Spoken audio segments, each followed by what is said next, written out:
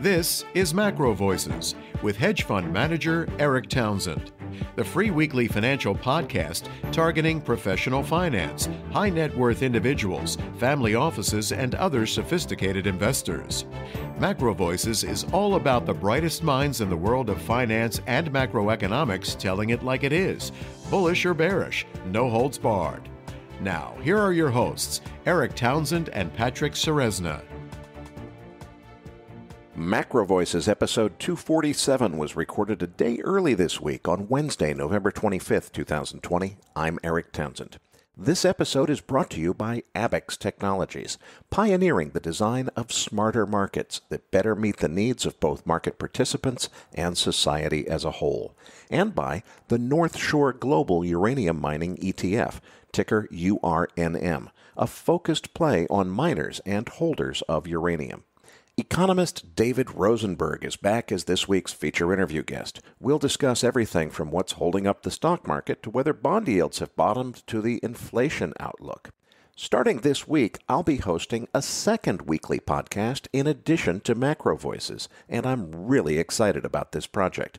We'll tell you all about it and how you can subscribe for free right after the feature interview with David Rosenberg. And of course, Patrick will have another of his famous post-game chart decks. All of that's coming up. And I'm Patrick Ceresna. Now, Erik, let's jump to the S&P 500. Volatility did return after the options expiration roll-off, but it was to the upside, and the market is toying with breaking out to a fresh high. What's your take on this? I think everyone is vaccine drunk, if you will. Is that a new expression? And, you know, the vaccine stuff is really good news. There's no two ways about it. The world has been through just a horrible time for almost a year now that this crisis has been ongoing. And, it looks like there's a light at the end of the tunnel, which is great news. I think that the world is really missing the fairly obvious data staring us in the face, which is right now, what's here and now today is the crisis is getting worse. Hospitalizations and new cases and deaths are all up substantially. But we can see that there's a light at the end of the tunnel. So as long as things go as expected and the vaccine happens, 6 months from now, it's going to be getting better. As far as the next 6 months, it seems like the market's just looking past it. I definitely want to ask David Rosenberg this question and see, what happens not just between now and the end of the tunnel, but what happens after we're out of the tunnel and this really is over and we've got the vaccine. Where's the economy headed from there? All right, well, let's move on to the U.S. dollar, because last week we were talking about just it coming to the edge of that cliff, and we're under 92 at the time of recording. Like, is this going to now follow through in your mind?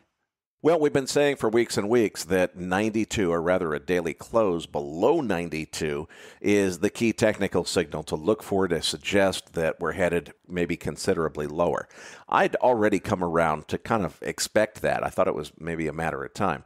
Now, we don't have a daily close yet. We're recording before the close. At the moment, we're at 91.96 as we're recording, just right on the hairy edge there. So it might be over. Even if it's below, it's only a tiny bit below. We need to see a real move substantially below 92 to really indicate game on, the dollar is headed lower.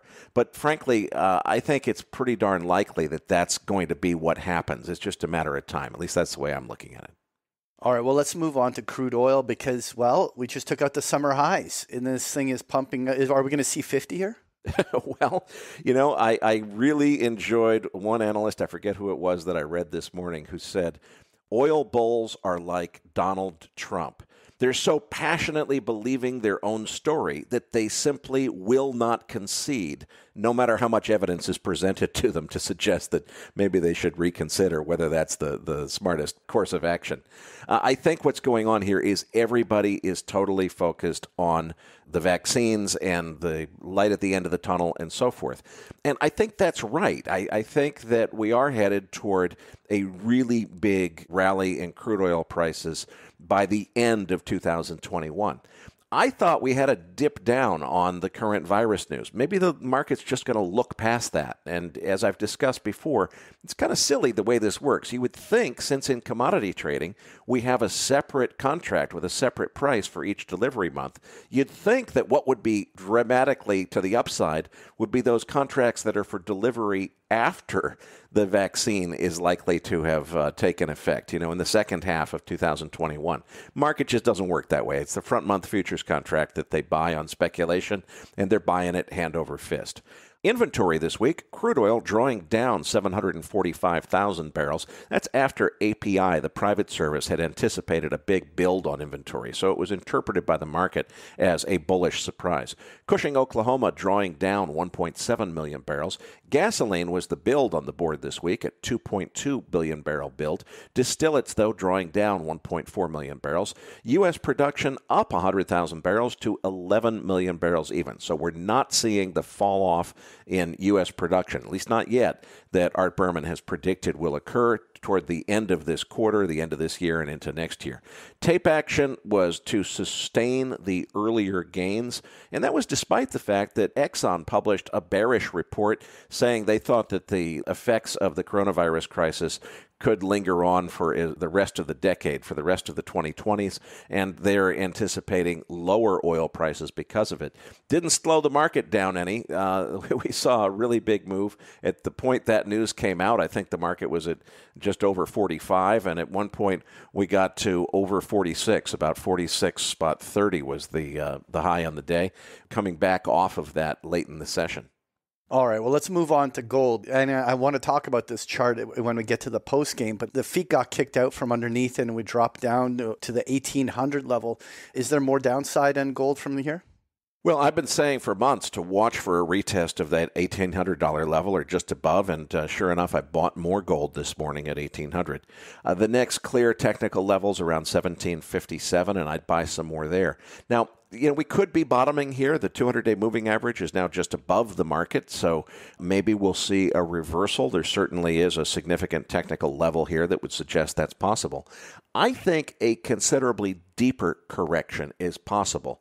And almost counterintuitively, the reason has everything to do with the rally in Bitcoin to new all-time highs. That's a little bit of an involved discussion. Let's come back to it in the post-game chart book when we can look at charts of both gold and Bitcoin. Sure. Let's touch on the 10-year Treasury yield. Now, the 10-year yield, we're around just under spot 88 on the yield. It looks like it's rolling back up with all of these commodities rallying. Do you think a little bit of inflation fear is going to start getting baked into the cake here? Yeah, I don't really have any opinion short term on which way, the next week is going to take us. But I really think that rates are probably have bottomed and are going to start turning up in anticipation of a return to inflation. Now, that's been my view. I definitely want to encourage our listeners to listen to David Rosenberg in the feature interview, who's going to express an opposite argument. He sees it the other way. In any event, the long duration trade, I think, is over here. David says the opposite. So you've heard my views in previous episodes. I'm not going to repeat them now. Let's tune in for David Rosenberg and hear the other side of the argument. All right. Well, this week's featured interview guest is economist David Rosenberg. Now, Erik, why did we invite David back this week? Well, Rosie, of course, is an icon in the industry, and he has been on this inflation versus deflation debate for a long time, and he's been right for a long time. And, at this point, I think we are headed toward inflation. He still sees a deflationary scenario. And he does describe in this interview what it would take to get to an inflationary outcome, but he doesn't see it yet. I don't know if I'm right or if David is right, but I do know this is the really important topic to get your head around, is to figure out which of us is right. And so we try to present as many different contrasting views as we can. Erik's interview with David is coming up as MacroVoices continues right after this message from our sponsor.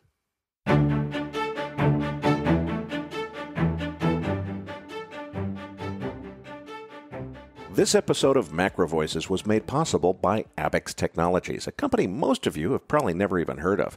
What's more, Abex will also be sponsoring Smarter Markets, a free new weekly podcast that I'll be hosting.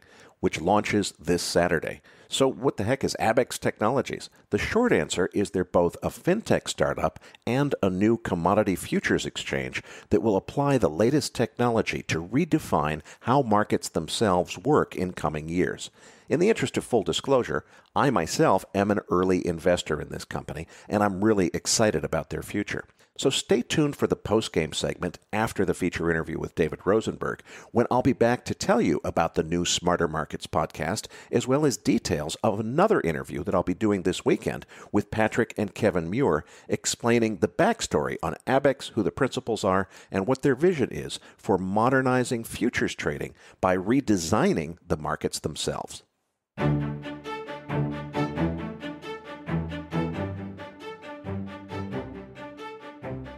And now, with this week's special guest, here's hedge fund manager Erik Townsend.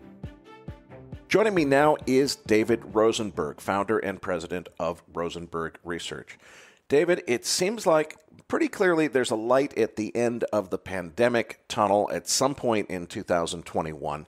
We're probably going to have a widespread use of a vaccine that hopefully will bring this thing to an end. So I want to talk about, first, between now and the end of the tunnel. It seems like a lot of stuff is getting worse on the pandemic front, at least in the immediate term. Cases and deaths and hospitalizations are up right now. On the other hand, the vaccine is coming. So how do we reconcile those things? Do we think the market's already looking past what's going to happen in the next 6 months toward the light at the end of the tunnel? Well, I think that the market is looking maybe past, the next 3 months. If you believe the experts, they're going to start to roll out these vaccines any time now, and that every American will hopefully, if these results, these positive results from the drug makers have any validity to them, we could be talking about the second half of next year. Everybody who wants to be inoculated will become inoculated. And so that's why the markets have looked through the raging pandemic, and now we're back to new highs practically on hospitalizations. Deaths are going up, although they're lower than they were during the spring, but still problematic. The sorts of numbers from a health crisis standpoint that would have caused the markets to go into a tizzy just 6 or 7 months ago, and especially when you consider, these new restrictions and curbs that are spreading out across the country. But you're quite right. The markets are looking at that flicker of light because 6, 7 months ago, nobody was entertaining the thought that we'd get a vaccine or get vaccines, plural, as early as we're going to. I mean, it really is a modern-day medical miracle.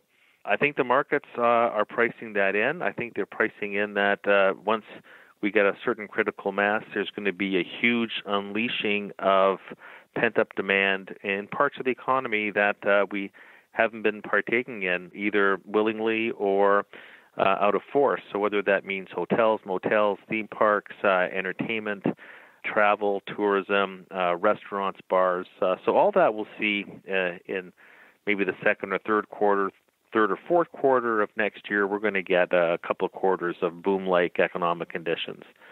And that's what the market's focused on right now. The question I've been asking is, what does life look like past the tunnel? Because the tunnel has shortened. There's no doubt there is a flicker of light at the end of that tunnel. That's what's been driving the markets in the past several weeks in particular. But at some point along that tunnel, and as I said, it is a shorter tunnel now, what is life going to look like beyond that tunnel? Because at some point the markets are going to have to confront that reality, and that reality is going to look quite a bit different than a couple of quarters of unleashed pent-up demand that gives us, 6 months of exceptional growth. Equities look ahead. They are, by definition, a long-duration asset.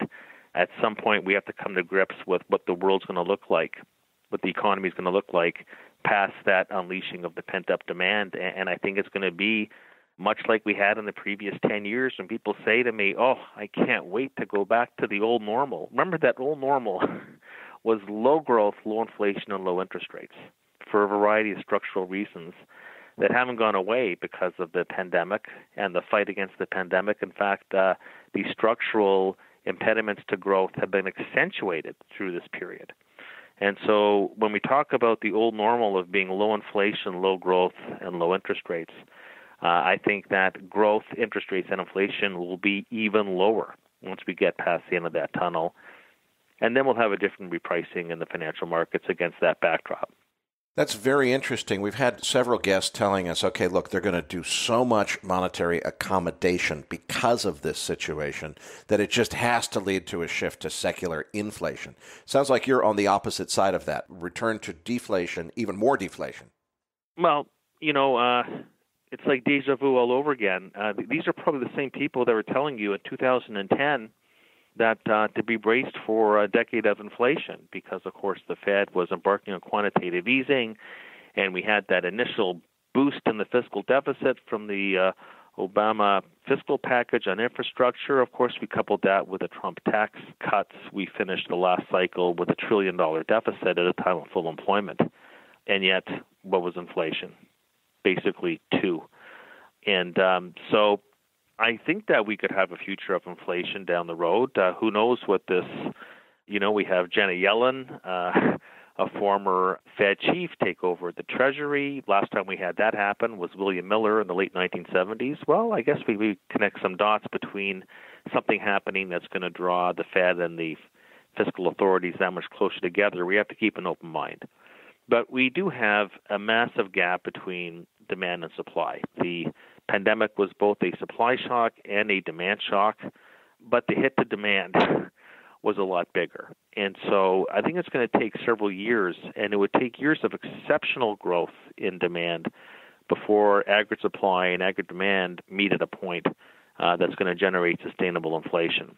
So I think that it's certainly a narrative. It was a narrative for most of the past cycle that we're going to get the big inflation, and it never materialized. Now, I imagine if we end up monetizing the debts and the Fed loses control of the monetary base and velocity stops going down, you can build a case where inflation is going to come back sooner rather than later. But the point I'm making is this. What were the fundamental forces at play that led to what we call secular stagnation? We did have a form of secular stagnation, despite what the stock market did, because we had the biggest debt for equity swap on corporate balance sheets in history as companies issued debt to buy back their stock, to the point where the share count of the S&P 500 last cycle went down to a 20-year low. So you can provide the illusion of some marvelous earnings cycle because the share count goes down. But you see, it was the weakest economic expansion on record. We had tremendous monetary accommodation. I mean, the Fed, even when the Fed was raising rates, what did it get to, 2.5% of the funds rate? We haven't had such a low level of the funds rate at a peak since the 1930s. At the lowest point, the Fed could not even get its balance sheet below $4 trillion. The Fed's balance sheet at the tightest point of Fed policy in the last cycle was 5 times bigger than the balance sheet had been historically. And the funds rate got to 2.5%. The Fed wanted to go to 3% in the fourth quarter of 2018, and it couldn't even do that. Then we had the Powell pivot. What's all that telling you? What's it telling you really about the fundamentals of the economy? Leave the stock market aside. The stock market is not the economy. What does it mean about the economy that the Fed, you had G. Powell coming in January 2018, telling you we're going to normalize interest rates, and they couldn't even get within 50 basis points of what Powell's own definition of normal was back then. Of course, the Fed's adjusted that estimate ever since.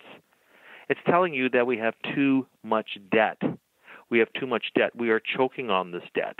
Now, of course, you can argue that all the debt greased the wheels for ending the recession very quickly in February and March and April. All that much is true. But now we are living with total debt to GDP, government, business, and household, that's almost 400%. We've never had this condition before. And that's going to be a huge tourniquet on growth going forward. People say, well, especially the MMTers and the people advocating massive government debt says, well, just bring it on because we can finance this with such low interest rates. It's like when homeowners tell me they take out a mortgage, they say, boy, why am I still paying the bank every month? Because I was told interest rates were zero. Yeah. But you still have to pay off the principal. You still have to pay off the principal. We're paying off the principal of a gigantic, unprecedented peacetime economy. And that's going to take a chunk out of economic growth for a long period of time. So you see these factors of massive indebtedness, huge constraint in aggregate demand. That's gotten worse through the pandemic. This is what the markets might not see right now because they're focused on the light at the end of the tunnel. We get to the tunnel. How do we resolve these massive deficits and debts? How do you really forecast an era of accelerating growth? There's people out there that are saying, this is going to be like the Roaring 20s. We came off the Spanish flu of 1918, 19 into the 19. Well, not only did we have a different demographic base, a much younger demographic base, but the government basically didn't do much to prevent the pandemic. It was a different society back then, a different culture. But the reality is that ended up just developing herd immunity without the government doing anything. We didn't have massive government debts and deficits to deal with the situation in 1918 and 19. So that left the government the opportunity to the 1920s with a strong government balance sheet to do what? To cut taxes. We had massive tax reduction in the 1920s.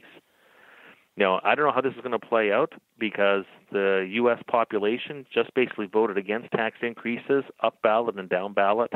There's no room to cut spending on the discretionary side. We have tremendous demographic pressures on fiscal finances. So maybe the answer is going to be we'll just monetize the way out of the debts. And if that happens, I'll probably have to change my inflation call, but I'll actually wait for that to happen. I mean, that would be called the big bazooka, outright debt monetization. I mean, that would be huge. And maybe Janet Yellen being at the helm means it's going to happen sooner rather than later, but that's just being speculative right now. What we know is that we come out of the pandemic with really three things that are problematic that were made worse. Massive debts, aging demographics. The pandemic didn't change aging demographics being a powerful deflationary force on the economy and a powerful force that weighs against aggregate demand growth because older people don't tend to spend as much as younger people do. And then on top of that, the gaping income and wealth inequalities, which got worse, still unresolved. And every academic and scholarly report has shown that extreme income inequalities acts actually a detriment to economic growth. So I don't know. They're saying the structural factors that brought us low inflation, low growth, low rates, unexpectedly. I mean, we had a lot of very bright people who are experts on the fixed income market telling us that bond yields in the last cycle were supposed to get to 5 or 6%. People were saying that after Donald Trump got elected, that he was going to unleash the animal spirits and we're going to get tremendous reflationary tax policy and that bond yields were going to go through the roof. What was the roof? 3%? So you see, it's a complicated outlook, but I would say that the fundamental secular forces that are almost Japanese-like in nature that led us to slow growth, low inflation, ultra-low interest rates are going to be at least as much in force, if not more so, barring some other shock. And maybe the shock is going to be the debt monetization shock. I don't know what else is going to happen. The demographics are not going to turn around. We're not going to have a baby boom in time to turn aggregate demand around to create the forces of inflation. And the debt burden, to me, is the biggest deflationary force globally. We've all turned into Japan. So people that talk about the inflation and the reflation and all these other things use Japan for the past 3 decades as your template as to how far that's going to go. So barring some unforeseen shock on the demand side, or if we all just turn into isolationists and populists and nationalists and we all turn inward and globalization goes into permanent reversal, that would really be an inflationary impulse on the supply side. Exactly where's the inflation going to come from that it didn't come from in the previous 10 years? David, I appreciate your comment that the stock market is not the economy, and everything you're saying about the economy is very insightful. But obviously, our listeners have an interest in the stock market. Now, if we went to the old normal, the 20th century old normal, the things that you're saying would naturally lead to a bearish outlook for stocks. But needless to say, the last 10 years, it seems like the rules are different. So where do you see the stock market performing in the face of all this? Well, look, it's a... Look, the stock market has done far better than I ever would have thought that it could do. And there's no doubt that we've had tremendous policy stimulus and we've had great, amazing vaccine news, light at the end of the tunnel. But, when you're looking at the Shiller, the smooth, what's called a CAPE, the cyclically adjusted price-earnings multiple, which is really the best way to look at the market because it looks at the multiples over 10-year periods. And the stock market, by definition, is a long-duration asset class. And the PE multiple on the CAPE is 32. We've actually broken above the pre-plunge peak of 30.7 in February. So I mean, look, who's to say that the market can't go higher and higher here? But, I mean, it's getting into nosebleed valuation territory. Now people say to me, valuations don't matter. Focus on momentum. That's fine. There's momentum, there's the technicals, there's the fund flows off the charts. There's 4 bulls for every bear when you're taking a look at the broad surveys. The bears have been beaten in a submission. Sentiment is off the charts. But really, what does a 32 PE multiple on a 10-year scrolled earnings backdrop tell you? It tells you that really your expected real return in the equity market for the future is basically close to zero. Those returns have been harvested, We've had over a 6-point multiple expansion just since the market bottomed in March. That doesn't happen every single day, even off fundamental lows. And so the market is too expensive for my liking, but then again, it is a stock market, and it is a market of stocks, and it is a market of ideas. So I would say that, firstly, if you do believe in the vaccine trade, and that things will, if they don't go back to normal, go back to quasi-normal, there are a lot of items in the value proposition that would have some upside potential for the next few months. You can point to the airlines. You can point to casinos. You can point to hotels. You could point to mall REITs, in fact, residential REITs, aerospace defense. There's many segments of the market that can still close the gap, or even if they closed half the gap to where they were trading in February, could make it 10 to 20%. I mean, some of these sectors like autos and even the restaurants, have already gone back to those levels. So there's still some opportunity in those value stocks. I should add the banks as well as being areas that could have some catch-up potential here. But I'd say that, in the future, what I would want to focus on is I'd want to focus on investing around, the classic works of David Ricardo and Adam Smith, and focus your investments on what is scarce globally. So I would basically be focusing on scarcity value. That means I want to focus on growth. I want to focus on growth stocks, but growth stocks that have utility-like characteristics, but also are well-priced, and most of them are still too expensive. So I'll wait for the valuations to return to normal, but growth is scarce, therefore own growth at a reasonable price.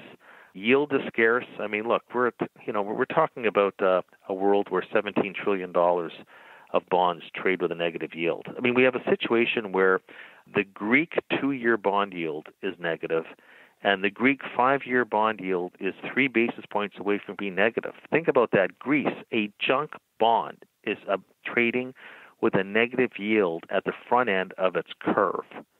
It's incredible. That's the investing world that we're in.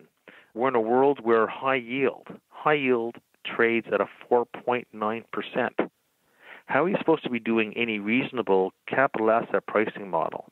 How are you supposed to be really calculating what your hurdle rate is on your business when you have central banks buying corporate credit and high yield bonds to the point where you've driven such a big wedge between what is reality and what is true fundamental risk reward? So we do know that that's probably not going to end. We have about 30% of the global bond market trades with a negative yield. Yield is scarce, so you want to own yield. So dividend yield, dividend growth. I'm talking to you up here in Canada. Look at the Canadian banks. Look at telecom. Look at the selected REITs. I wouldn't say office REITs, but I'd say that assets that spin off a reliable income stream should be part of your portfolio. So we can talk all day long about the market, but there are still some opportunities beneath the veneer of the market, and it comes down to idea generation. So I'm talking about investing around scarcity. I would argue, by the way, what else is scarce is safety. So you have to ask yourself the question, as we're talking about, the equity market, and I know that a lot of the listeners are all about the equity market, but the question really comes down to, hopefully nobody's 100% anything, but what is safe? What's safe in your asset mix? And, I always get guffaws when I mention the necessity of having a substantial portion of the portfolio in long-duration, high-quality bonds. I get derisions of laughters. But you see, the U.S. long bond yield is 1.65%. And that is a giant in a world where 30-year German bunds are negative 15 basis points, JGBs are plus 60 basis points, UK gilts plus 90 basis points. Most of the world, if it's not negative, you're measuring their yields in basis points. At least in the U.S., you can still measure it with a percent. So you own bonds in the portfolio to manage your risk. So I say to all the listeners, ignore those pundits who say to dump your bonds because yields are too low. That is one of the most ridiculous statements I hear on a daily basis. They're low because as a price, the bond market is telling you that we are heading into a future of ultra-low expected returns. And that's the basic point that I'm trying to make here, is that treasuries are a ballast and a stabilizer in the portfolio at all times. People come and say to me, well, isn't there inflation risk and duration risk in treasuries? Of course there is. But what makes treasuries unique in everybody's portfolio is their payment safety characteristics. They are the only assets where security and certainty of payment is assured and guaranteed. And I know the question was about the stock market, but the stock market does not have certainty of payment.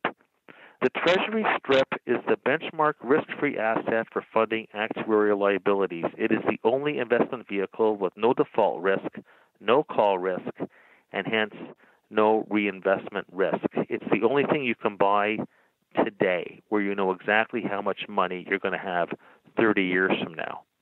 And then I'd say that the fourth and final item that is scarce is called inexpensive assets, where you could find them. And everything right now in the United States and in many parts of the world are just too expensive, and partly because central banks have all but destroyed the equity risk premium. But there are faraway places, I would say, dare say, like China, Southeast Asia, where assets are cheap, the PE multiples are in the low teens, in a region that's emerged, I'd have to say, in much better economic and financial shape coming out of the pandemic. And I would say that China is destined to capture an ever larger share of global GDP in coming quarters and coming years. I don't think that's going to be reversible. So I would conclude that the last item here in terms of scarcity is looking for inexpensive assets.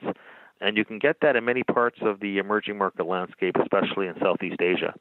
Now, you just made an excellent argument for treasuries from a safety of repayment standpoint. But as far as expecting duration risk to be a long trade that's going to pay because of a secular move toward lower rates, we're already pretty much at the lower bound. Do you think U.S. treasuries go negative on a 10-year yield at some point, or do you just mean that we're staying here at zero, we're not going the other way? No, I don't think that. I don't think yields are going to go negative in the U.S., even though they've gone negative in many other jurisdictions. Germany is still a world-class economy. I mean, their long bonds negative 15 basis points, but it's hard to wrap that around anybody's head. I don't really think we're going to negative yields in the United States. And of course, you can have those negative rates in Europe because you're backstopped by a central bank that de facto has embarked on policies of negative rates at the short end of the curve. I don't think we're going there. I think the Fed's already told you we're not going into negative rates. But my point is this. My point is that it's not like you're going to make a huge amount of money in treasuries. I do think that the most attractive part of the curve, looking at how steep it is right now, is really the long bond. And we don't have Fed risk. The Fed's already told you they're not raising rates for at least the next 3 years. It's probably going to be even longer than that. And I don't think we have much in the way of big inflation risk. I think people really have misunderstood how difficult it's going to be to generate the inflation. And it's going to be even tougher, in my opinion, than it was 10 years ago when people, again, were talking about big inflation. So the point I'm making, though, is that there are times, like take a look what's happened. We have a 1.65% yield on the long bond after about a 70% run-up in the stock market. I don't think the stock market's running up another 70% from here. I mean, 1.65% on the long bond. I mean, as Billy Joel would say, that's all you get for your money after one of the biggest risk-on reflation trades of all time, and we're at 1.65% yield on the long bond. What happens, God forbid, if the stock market stops going up? So the point I'm making, I said it was a ballast and a source of stability in the portfolio. It's not like you're going to make gobs of money anymore in the bond market. I mean, if yields were to go down below 1% of the long end, yeah, you'll pick up a lot of price appreciation. But that's not what I'm talking about. I was talking about that one of the scarce resources globally is safety. And the Treasury market, there's nothing safer than that. And so I would say that at a minimum, in your portfolio, if God forbid we ever get another correction in equities again, I know most people think that can never possibly happen, your bonds will be a source of stability. Your total return in your portfolio will not go down with the stock market. That's what I'm talking about. It's an insurance policy. And again, we have to take a look at what the rates market is telling you about the future. And this is the signal. You have to take a look, not just, do I buy a bond at these levels? Why would I buy a bond at these levels? The rates market is telling every investor on this call that we are heading into a future of ultra-low expected returns across every asset class. That's the signal. You have to take a look at what interest rates are telling you about as a price signal about the future of expected returns. And they're extremely low, which is why you're going to have to get your hands dirty, go beneath the veneer, either start to go into other markets globally that are cheap, or go into some thematics or sectors within the stock market that still have some upside potential. But as an asset class on its own, the 1.65% yield on the long bond is very similar to what the message is from a 32 CAPE multiple in the stock market. Future returns have been ground down to very low single digits. That's the story. Now, I can just feel the gold bugs screaming out in their sleep, saying, wait a minute, David, the whole argument in favor of treasuries is either the yield that they pay or the expectations that you have that duration risk is going to buy you price appreciation. You're saying expect neither one of those. If that's the case, why in the world would you want treasuries over gold, which at least gives you a negative real yield hedge? As I said before, you can buy gold. I'm bullish on gold. As we've seen in the past couple of months, the Russians have been selling gold in the open market to replenish their foreign exchange reserves that were depleted by the earlier slide in oil prices. If I own the long bond, I don't have to worry about what the Russians are going to do with regards to their gold export policy. I don't have to worry about what the dowry season in India is going to look like from a demand standpoint. Like, don't get me wrong, I like gold for similar characteristics. But the reality, as we've seen just in the past couple of months, is that gold prices can go down. No matter how bullish I might be on the gold price, I can't give you an ironclad guarantee as to what you're going to get back in 10, 20, or 30 years. What I'm saying is that in a world where safety and certainty of payment is not assured and guaranteed, the market that gives you that is the Treasury market. I said before, what is it you're going to pay for a security that is the only thing in the world that is AAA that you can buy today where you know exactly how much money you will have 30 years from now? So in an uncertain world, and it's going to be an uncertain world, I know we have certainty over vaccines, perceived certainty over vaccines. I would say it is certainty. It's a matter of timing. A lot of uncertainty over what the world is going to look like once we get past the flicker of light at the end of the tunnel. And so I'm not going to say that you want to have 100% of your portfolio in treasuries. I don't believe in 0, and I don't believe in 100. I've been in the business long enough to know that you don't put all your eggs in one basket, and there actually is no such thing as a sure thing except for this, is that the treasury strip is the only thing you can buy where you know exactly how much money you'll have 30 years from now. David, before we let you go, I want to make sure our listeners are aware. You used to work for a private wealth management firm for the entire year of 2020. You've been out on your own with Rosenberg Research, a new firm. Where does that leave? The Breakfast with Dave newsletter is probably one of the most famous pieces of writing in the industry. Do you also have other products, and what business are you in at Rosenberg Research? Tell us a little bit more about it. Yeah, well, going out on my own has given me the opportunity to provide a whole array of products and services. Breakfast with Dave, is still the flagship, but I do another very quick daily.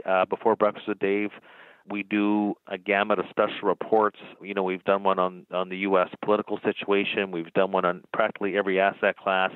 the outlook for China, 10-year growth outlooks for the major countries around the world, the inflation-deflation debate, demographics. So I'm able to spend, and I have a crack team behind me too. This is the best economics and strategy team after being here 35 years in the business. I have a crack team, and we're putting out unique and innovative and thought-provoking research that ultimately always ends with an investment conclusion as to either how to make money or save money by how we see the world unfolding. So you're right, Breakfast with Dave is a flagship, but we're producing a whole array of different publications and webinars. So whether it's verbal or whether it's written, you can have as much access to us as you possibly want. I invite everybody to go on the Rosenberg Research website. Just Google Rosenberg Research, and we have a 1-month free trial, so you can kick our tires and check it out.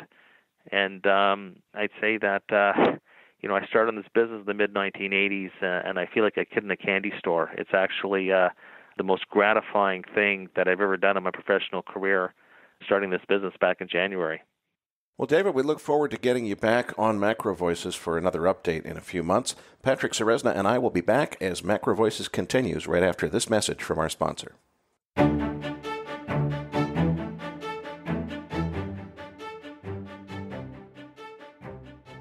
Uranium, the fuel for nuclear power, is a contrarian investment whose returns are historically uncorrelated to other asset classes.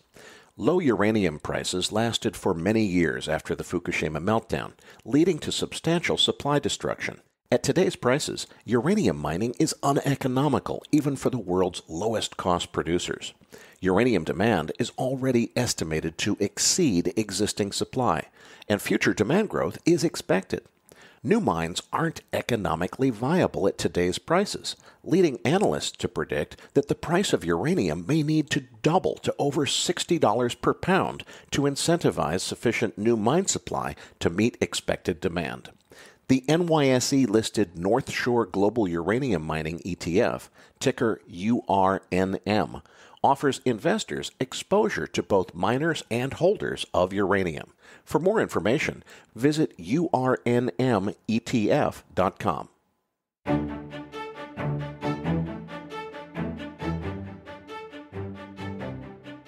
Now, back to your hosts, Erik Townsend and Patrick Ceresna. Erik, great interview with David Rosenberg. He really puts into perspective the challenges that investors face into 2021. But now let's move on, because I'm sure a lot of our listeners are curious to hear more about Abaxx Technologies and the new Smarter Markets podcast they're sponsoring with you as their host. So let's start off with the company itself. I'm sure most of our listeners never heard of Abaxx Technologies before. What's the story on this company? Who are the founders, and what business are they in? Well, let's start with the founders. Josh Crum is the ex-Goldman Sachs commodities guy turned fintech entrepreneur who's best known as the founder of Gold Money. That's the company that lets you have what's essentially a bank account denominated in gold, complete with a debit card that you can use in the mainstream financial system. The other founders are veterans of the commodity industry, senior guys who were involved in designing the NYMEX exchange and other commodity exchanges. As to the business that they're in, it's a complex subject. The short answer is that it's both a new commodity exchange that will be based in Singapore, and it's also a fintech startup that will be applying the latest technologies to modernizing and redesigning how markets themselves work. But frankly, that's an oversimplification. Now, folks, I'm dying to tell you the long answer and dive into the gory detail about Abaxx and their vision of modernizing financial markets and so forth, because, frankly, I think it's a really exciting story. But it presents a little bit of an ethical conundrum for MacroVoices, because, first of all, it wouldn't be fair to our other advertisers if I spent the whole postgame segment talking to you about Abaxx and why I'm excited about investing in the company and its prospects. And second of all, there's an inherent conflict in that I am an investor myself, and we don't want MacroVoices to turn into an infomercial for my own own business ventures. That's not our charter. That's not what MacroVoices is about. But of course, the flip side of that coin is that we very much are here to tell our listeners about opportunities that we see in investment markets. And this is one that I'm really excited about investing in myself. So to resolve this conundrum, we decided to just save the discussion of what Abex as a company is all about for a separate interview that I'm going to do with Patrick and Kevin Muir on the Market Huddle podcast this Friday, November 27th. That way, the conflict of interest has been eliminated. So, Patrick, good luck to you and Kevin on shutting me up in that interview, because I'm really excited to tell you all about the long answer to your question of Abex, what the company is, and where they're headed. Okay, let's leave it there with respect to Abex as a company. Now, our listeners who want to know more about it can tune into the Market Huddle on Friday and hear the full backstory. But, Erik, you're also launching a new weekly podcast where you're the host. And there's definitely no conflict of interest for us to discuss that in detail. So the Smarter Markets podcast premieres this Saturday on November 28th. What's it all about? First of all, I want to assure everyone it is not an infomercial for Abex or anything like that. Josh Crum was very emphatic in saying he wants to sponsor something of substance, so we give listeners a chance to hear content that they really want to hear. So the first idea we had for this new podcast is it was going to be called Commodity Legends, and the idea was to interview some of the biggest names in commodity trading and get them to tell their best stories and so forth. So the idea was to attract an audience of futures traders, people interested in commodity markets, and just use the podcast to generate some name recognition for Abex as the sponsor and give our listeners a chance to hear from some of the brightest names in the commodity trading business. Then one of the guys on the Abex team had a much better idea. As we'll discuss in detail on the Market Huddle on Friday, Abex's mission is redesigning how markets themselves work, using technology to improve the design of commodity futures markets and make them work better than they did previously. So we realized, wait a minute, if we're going to recruit some of the biggest names in the industry for this podcast, why spend all of our time having them just tell us their war stories? Why not engage them in a serious conversation that taps into their knowledge of the industry and ask them to weigh in on how the markets themselves need to be redesigned and improved in order to better serve everyone, from hedgers to speculators to financial institutions. Put another way, if a natural part of the work that Abex has to do in their mission to improve the design of commodity markets is to ask experts in roundtable discussions and so forth, what's wrong with the current market? Well, why not do that research in the public eye in the form of a podcast that lets everybody in the industry tune in and basically, think of it as in front of a live studio audience. What we're going to do is redesign how futures markets work by considering what's wrong with them, what their shortcomings are, and how could they be improved. And we're going to do all of that in front of a live podcast audience. Patrick, for me personally, this was a godsend. Originally, this was going to be this war story podcast where I was going to be the host and Abex would get their name promoted and, it was going to be a bunch of cool stories and that was it. But now it's changed completely. As most of our regular listeners know, I was a software technologist in my first career. And for over a decade now, I have been pulling my hair out in frustration with how pathetic the electronic trading systems are compared to what they could be and what they should be. It is just appalling how badly the financial industry has failed to embrace technology to design markets that work better than the markets that we have today. So if you remember the movie Trading Places with Eddie Murphy and Dan Aykroyd, where commodity trading was depicted as a bunch of crazy guys in suits jumping up and down like wild animals, screaming bids and offers at the tops of their lungs. Well, as far as I'm concerned, all we've really done with electronic commodity trading is to computerize and automate those same stupid, antiquated systems of bids and offers that existed and were depicted in that movie. So I've always been appalled by how primitive the design of these electronic market platforms is compared to what I know is possible as a former distributed systems architect in my prior career. What we've done is almost nothing to modernize and improve these markets. Well, Abex is a company that's all about doing exactly that. How are they going to do that? I get to talk to the smartest guys in the industry, the smartest commodity guys, ask them what's wrong, bring my technology knowledge to the table, and try to get a conversation going with them about how we could use technology to engineer smarter markets, hence the name of the podcast, in order to make the market work better than it used to. So I'll be hosting this new podcast where I talk to some of the biggest names in the industry, and we'll talk about what's wrong with the market, how it could be improved, and what we could do to make it better. And it's called Smarter Markets, and it premieres on Saturday. Well, that sounds really interesting, but I can't help to wonder if the guests that you're going to be having are veterans in this industry, and clearly they're going to be qualified to talk about the shortcomings of the markets, at least as they're presently designed. But why do you think those are people that are the right people to brainstorm about how to fix the market using technology? Well, that was my greatest hesitation as I kind of wondered, are they going to get it? Are they going to be ready to talk about distributed ledgers and some of the technologies that I think are interesting? And I was really surprised when I taped the first interview, which is Robert Friedland. A lot of listeners already know Robert is an iconic figure in the mining industry, the guy who built Ivanhoe Mines and became a billionaire in the process.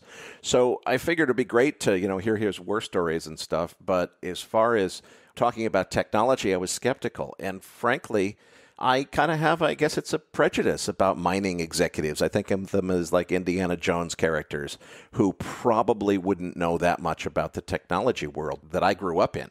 Well, Robert Friedland blew me away. Before I could even bring up the technology, this guy's talking about how he thinks a blockchain could be used to create an audit trail so that he could sell his green copper. What he calls green copper is, responsibly produced copper that respects ESG priorities and so forth. He's saying we need smarter markets that allow him and other miners who produce commodities responsibly and in an environmentally clean way to be rewarded for doing so. And he's talking about how to use a blockchain in order to do that before I could even get a word in edgewise. This guy's designing the technology. I don't know if all the interviews are going to go that way, but I am already amazed at the quality of guests that we've got lined up, and I think we're going to have some very open conversations. The other thing is it's not just about the technology. We're talking about redesigning the function of these markets, what they do and how they work. Robert talks in the interview that airs on Saturday about how he envisions markets where there's grades of commodities that are not just graded based on the commodity itself, but how the commodity was produced, so that the market can use its own free market price discovery to figure out what premium people want to pay for responsibly produced commodities that follow ESG principles. So it's fascinating stuff, and it's not just technology, it's also designing functionality. Well, I can't wait to tune in for that first episode featuring Robert Friedland, which premieres on Saturday. But Erik, will MacroVoice subscribers get the new podcast automatically, or do they need to subscribe separately?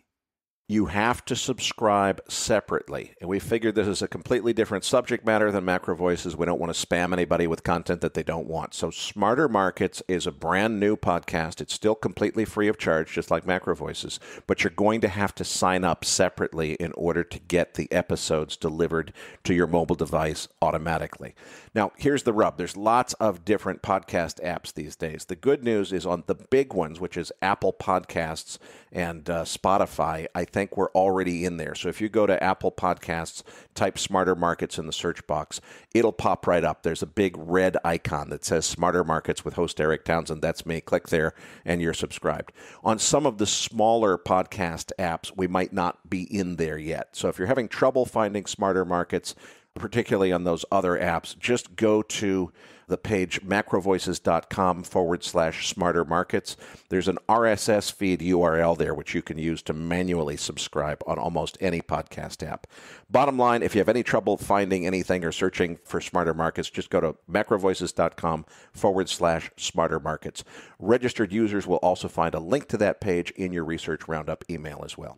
And right now on that feed, there is an 8-minute podcast. It's really just a trailer introducing what the concept is. The first full episode with Robert Friedland will air on Saturday, November 28th. And so I definitely encourage you to subscribe now. Just put in Smarter Markets in your Apple Podcasts or whatever app you're using. Subscribe now so that you'll automatically receive that episode on Saturday. Patrick, let's move on now to this week's post-game chart deck. Talk us through what's going on here. All right. Well, listen, I started here in the first four charts, just breaking down the U.S. equity markets into some of the different indices, the S&P 500, NASDAQ, and the Russell. And really what I wanted to capture here is while the S&P has, on page 2, been working its way higher, it has not yet broken that first vaccine news high. But it has been constructively working its way higher, and it's been relatively bullish. But it hasn't broken that out. When you look at the NASDAQ on page 3, it is in a similar situation. It really sold off on the first vaccine news. It's really been a very quiet place, but it's edging back toward those highs. But really on page 4 is where the real story is, which is that the small caps gapped higher and just have not looked back. I mean, we have more or less seen the small caps running, and we're seeing just strength in so many of those value sectors that were beaten up, the financials, the energy stocks, the resource names. All of these different subsectors are really taking substantial money flow in a rotation.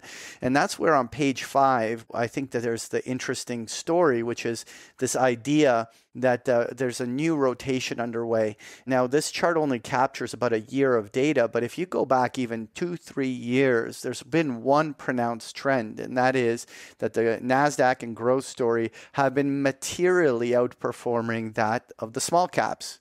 And for the first time, we're seeing a scenario where this trade is kind of basing. And the bigger question is, have we seen a major reversal? When I showed this chart several weeks ago, it was just literally the first part of the breakout. And we were asking the question, is it actually just a fake out, or is there actually going to be real follow through on this? And so far, that rotation of follow through has materialized and has continued. And I wonder whether or not this is going to be a sustained trend going forward in the coming weeks. Patrick, I find it very interesting that the small caps are where the outperformance is, and it makes me wonder, to what extent is this being affected, particularly in the United States, by the passive investment programs that just tend to keep investing regardless? What about the international stocks? First of all, what are your thoughts on that question? But what are the international stocks telling us in terms of whether this trend is, hey, the vaccine news was it's the sell the news moment, or whether we're actually headed higher from here? Yeah, well, on page 6, I was showing just a chart of the Nikkei. And in the prior weeks, we were showing just how these breakouts have been occurring in Europe as well on the Eurostock 50. But this has been a breakout in global equity, whether you're talking emerging markets or developed markets around the world, whether you're talking KOSPI, whether you're talking about any of the EM spaces or India or China. We're seeing global equity in full breakout mode. Brazil, Canada, Australia, and it's actually a robust rally. And another really interesting trend is just simply the fact that global equity is really starting to participate, but will it outperform the U.S. equity? Because that's another storyline that's been there, is that you wanted to own U.S. equity because it was the best performing global equity market out there, and it had the safe haven of a U.S. dollar that was relatively stable. But are we now entering a period where this is really going to now distribute the money more evenly, and whether there's more alpha or upside out there in these global equity markets? One way or another, Nikkei broke out in a pretty big way, and this chart is only showing the 1-year high, but we're breaking at some pretty significant levels. And it'll be really interesting to see whether or not this continues to be a market that continues to outperform in the coming year. Patrick, let's move on to the dollar index, because, of course, the question you have to ask yourself, at least about the U.S. indices, are the stocks really going up, or is just the denominator that they're priced in going down? The U.S. dollar hasn't broken down below that key support level yet, but boy, it's trying to. Well, and it's certainly, if we close down here at the end of the day, then this will actually be the lowest close, even though we had that little shadowed candle where it traded in that late August, early September, a little bit lower. But it's not just about the technical level itself. It's the fact that every single rally that the U.S. dollar has tried to put together in the last several weeks or even last several months almost immediately gets faded, and the distribution is very systematic. And so the sellers are clearly the dominant force in this price action. And I don't know what kind of miracle the dollar bulls will be able to pull out to create a reversal here, because with this type of negative price action, it looks like it could just break through this level the way gold did. And really at this stage, if this level gives out, we're talking about the next major target and support line being that 89.90 level, which was the 2018 lows. And I think this is one of the single most important macro trends to watch going into the rest of the year, because if we spend the next 3-4 weeks in a serious dollar downtrend, the macro implications are pretty significant, right? Yeah, and I wouldn't be surprised. I think it's probably coming, and it's going to have significant implications for crude oil and for gold and everything else. Let's move on to page 8, which is basically forecasting the price of Canadian beer for Americans on after the pandemic ends. What is this chart telling us, and does this mean that you're buying the beer at the next MacroVoices Live? that I am. But what we have here is a U.S. dollar that continues to deteriorate against the Canadian dollar. But this is, we were showing the Aussie dollar last week, but this is a trend that continues. But Canada is a little more sensitive to the commodity story than most currencies. And with oil breaking out the way it is, it'll be really interesting to see whether that ends up being a headwind for the U.S. dollar and actually drives a breakdown of that U.S. dollar CAD to the downside. And so we're at the edge of the cliff on this currency pairing as well. But this is where I wanted to go to chart 9, because the Canadian dollar does somewhat link to crude oil. And there's this chart on crude. This is the January futures contract. And there's the break of that August-September high. And we've just broken out, and everyone's in disbelief at this stage of the momentum that's here. But this is like an acceleration in the momentum. Is this a complete fake out in your mind, or is this got follow through? Because technically, the fact that it was able to beat all of those summer highs with such velocity is a testament to some serious buying pressure. Well, I think there's two sides of this story, and it could go either way, really. I mean, on one hand, you're right that it feels like it's overdone in the face of a massive increase in coronavirus infections and hospitalizations and deaths right now. And the vaccine is not until into 2021 sometime and so forth. The thing is, the bullish case in the second half of 2021 is really, really strong. And the arguments are, first of all, what people are being told is that by June, everybody's going to be vaccinated. I'm very skeptical of that. I think it's more like by Christmas, most people will be vaccinated. But the market's being told that it's by the middle of the year. And the other thing, although it hasn't been confirmed yet, if you listen to not just Art Berman, but quite a few oil analysts, they're all saying U.S. production is going to fall off a cliff in 21, and there's nothing that can be done to stop it. So what we have is a setup for demand to recover as supply is collapsing, and supply is expected to collapse in a way that cannot easily be remedied because of a lot of the long-lasting impacts that the coronavirus crisis had on the U.S. shale industry. So is the market just missing the current news, or is the market correctly looking past the current news and anticipating that there has to be a really big rally before 21 is over? And, maybe just the vaccine news was the catalyst to unleash those animal spirits to get it started now. If this is going to reverse, if this is a fake breakout that's going to reverse, which I think does make plenty of sense considering the short-term negative demand news because of the extra cases and so forth, it's got to turn around pretty quickly. If it doesn't reverse quickly, I think we're just off to the races to higher numbers. And as that analyst that I mentioned earlier said, it's acting like Donald Trump. It's the bulls are so completely convinced of their case that they're not going to concede regardless of the evidence. What's really, though, interesting, Erik, is that when you go to the energy stocks themselves, they have been a pretty good leading indicator of the direction of oil. I don't know whether this is a sustainable trend, but like back in the summer, energy stocks started selling off for months before oil finally broke down. And then when this turn happened, these energy stocks have been just leading the way higher, and they've just been continuously pumping higher. And then oil is always playing this game of catching up on these breakouts. And it's going to be really really interesting to see whether or not the energy stocks are going to give the tell again this time around. That's certainly something I'm watching. Anyway, let's move on to page 10 and 11, which we have the charts of both gold and Bitcoin. Now, I intentionally put Bitcoin on a weekly chart because I really wanted to capture the bull market of 2017 on the same chart. But what we clearly have was this scenario that earlier in the year, everyone was talking about the correlation of gold and Bitcoin, and well, that's gone. I mean, at this stage, the Bitcoin has just blasted off to the upside, going full parabolic, and gold is actually distributing in here.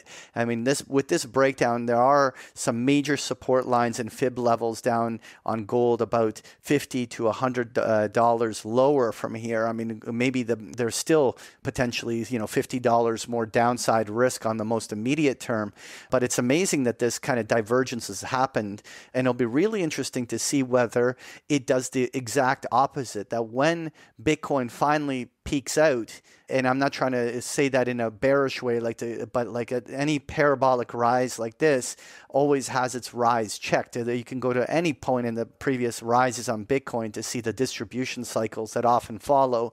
But what will be interesting is that if Bitcoin does put in a short-term top and starts to backfill this move, will that potentially see the opposite happen, where that money will find gold again? Do you think that it's as simple as that, or is it going to be a little more complicated? Well, I do think there's a strong causal relationship here. And what's going on, I think, is that gold and Bitcoin are competing. The message that we see in the economy is very strong. Fiat currency is going to be debased by central banks around the world. Everybody wants to put on their favorite central banks debasing fiat currency hedge trade. Everybody sees the same fundamentals. It's just so clear as day. What's happening is there's two favorite instruments for that. Long gold is kind of the old folks version, and the newfangled version is long Bitcoin. And I think what is happening here is as people see Bitcoin outperforming gold, it becomes a self-reinforcing vicious cycle where people say, well, boy, I didn't really believe in this newfangled Bitcoin stuff. I'm not really sure what it is, but boy, it really is performing better. Okay, I'm going to sell my gold and buy Bitcoin instead. And I think that's what's driving this. Now, as I've said many times on Macro Voices, my strongest and most important rule of investing is never make the mistake of expecting that the market is going to do what you think it should do or what the right thing is.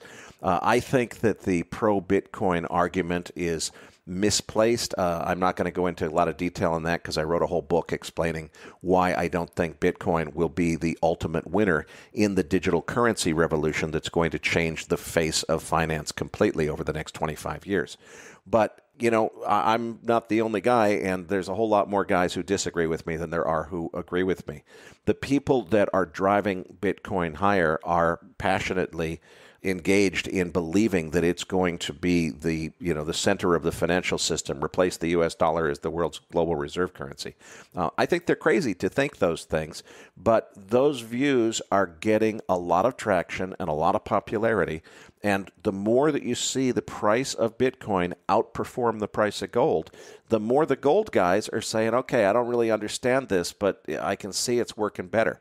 I think what happens is exactly what you said. First of all, I wouldn't be surprised because right now we're just running into that previous high resistance where Bitcoin is struggling to get above its previous all-time high from a couple of years ago.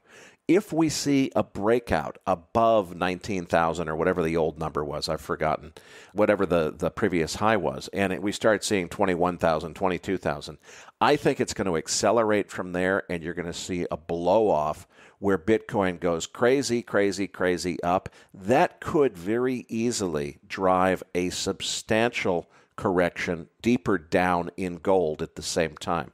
Eventually, as you say, there will be a blow-off top in Bitcoin, and that will create an incredible buy-the-dip opportunity in gold. I'm hoping that Bitcoin goes crazy, through the roof to the upside. Not because I'm long Bitcoin, I'm not, but because I think it's going to push gold down and allow me to buy more.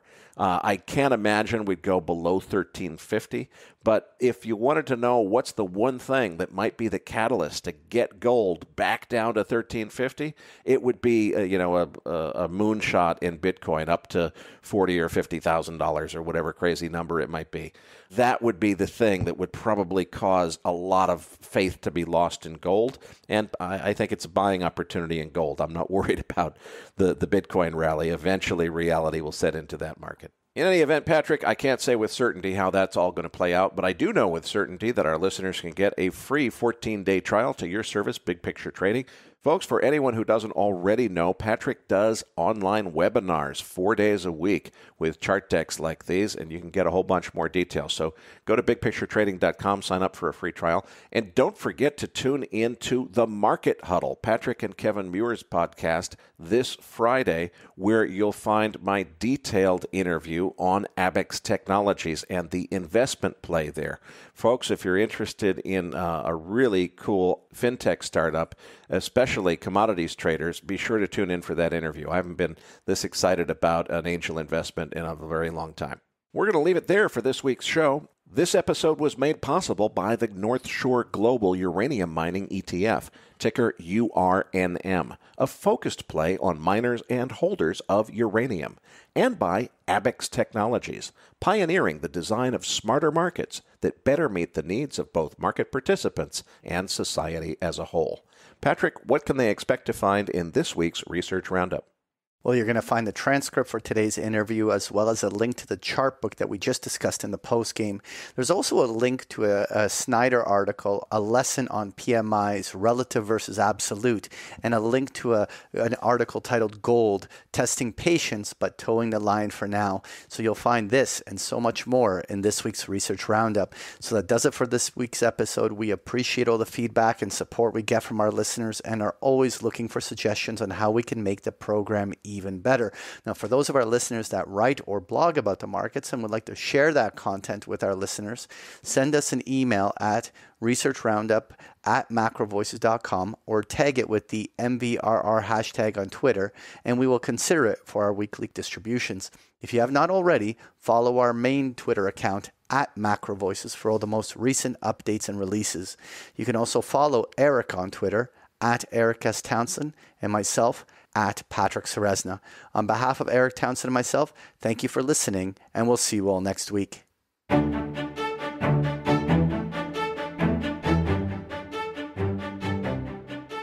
That concludes this edition of Macro Voices. Be sure to tune in each week to hear feature interviews with the brightest minds in finance and macroeconomics. Macro Voices is made possible by sponsorship from BigPictureTrading.com, the Internet's premier source of online education for traders.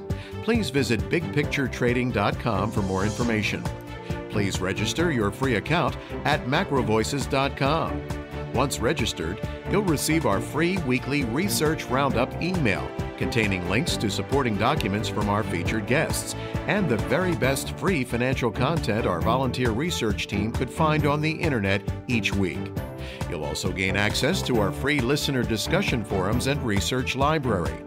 And the more registered users we have, the more we'll be able to recruit high-profile feature interview guests for future programs. So please register your free account today at macrovoices.com if you haven't already.